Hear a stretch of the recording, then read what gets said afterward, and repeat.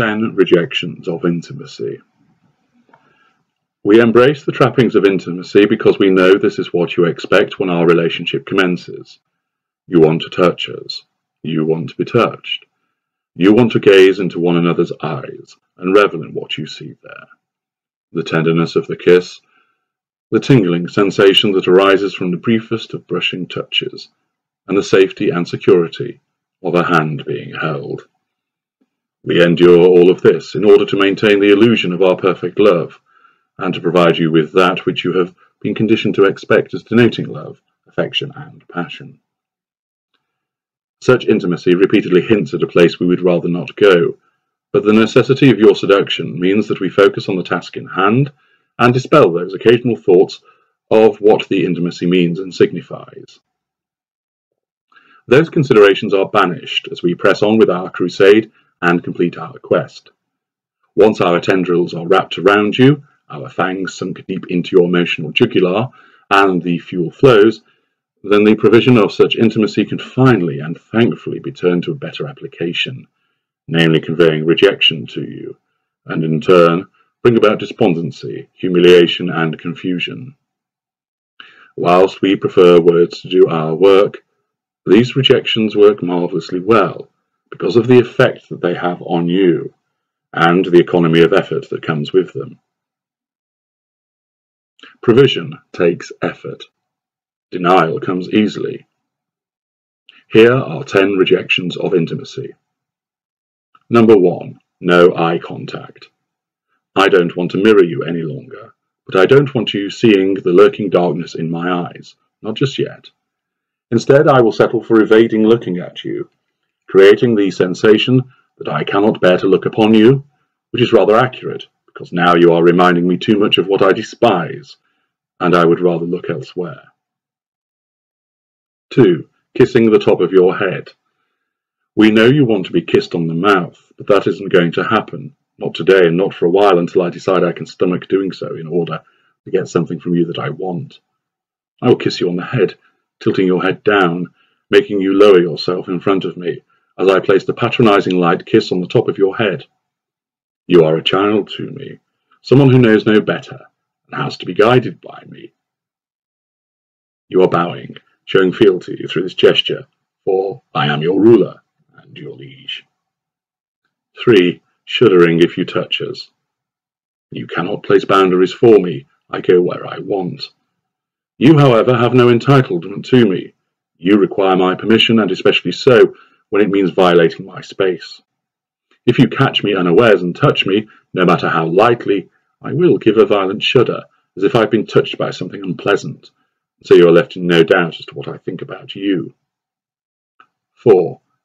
Turning our back on you in bed. This is done as soon as we climb into bed on the occasion we have deigned to provide you with our presence, or not banished you from the bedroom with a well-timed bout of aggression. You have your hopes raised of sexual union, or at least the heart-warming pleasantry of cuddling up together. Instead, you receive a glacial wall that is our back, and if you think this is an invitation to spoon with us, you'll be sharply elbowed or back-heeled away from us.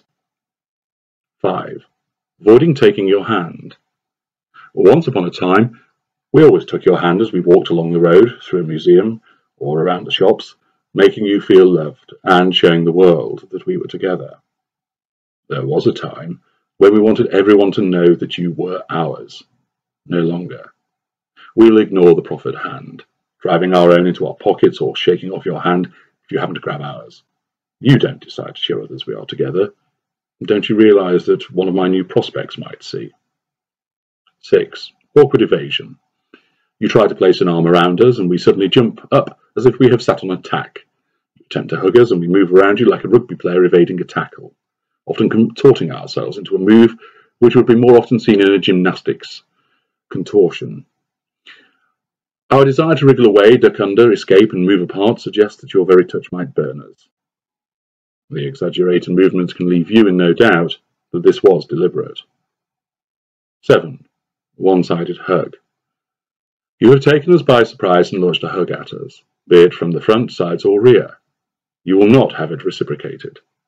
There will be no return gesture, no warming, and no intimate response. We will stand like a block of ice, arms down by our sides, back stiff, and stare straight ahead, willing this uncomfortable moment to end. 8. No longer naked. We once paraded around naked in front of you, letting it all hang out without a care in the world. Truth be told, we wanted you to look on our naked form and admire. It was also done to signal to you that we were entirely comfortable around one another in the buff. Now we behave like a coy virgin. We wear pyjamas in bed rather than sleep naked. We lock the bathroom door when we are in there so you cannot walk in on us, and we always wrap a towel around us in order to cover up our intimate areas so you cannot see us.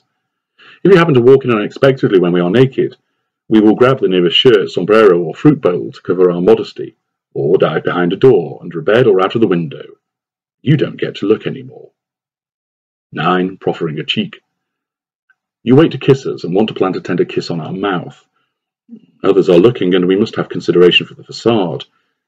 An awkward evasion move now would be unwise and might invite unwanted speculation and comment. Instead, we turn our heads so you are left with no option but to plant that kiss on our cheek. We will not hold the cheek there either, but pull away as soon as you embrace it. You are being given advance warning of your demotion from intimate partner to outer circle friend with this rejection tactic.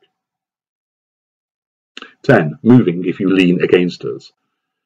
You want to cuddle up next to us on the expensive sofa, or if you do, we will get up and move to an armchair as soon as you begin to lean onto us. If you try and sit in my lap, I will tip you up and deposit you on the floor as I leave the room and give you a silent treatment for pushing the matter too far. If I'm lying down watching television and you try and climb on me, you may as well be trying to wrestle a crocodile, as I will resist your advance and push you away before moving into a position which is easier to fend you off and send you a clear signal to sit elsewhere.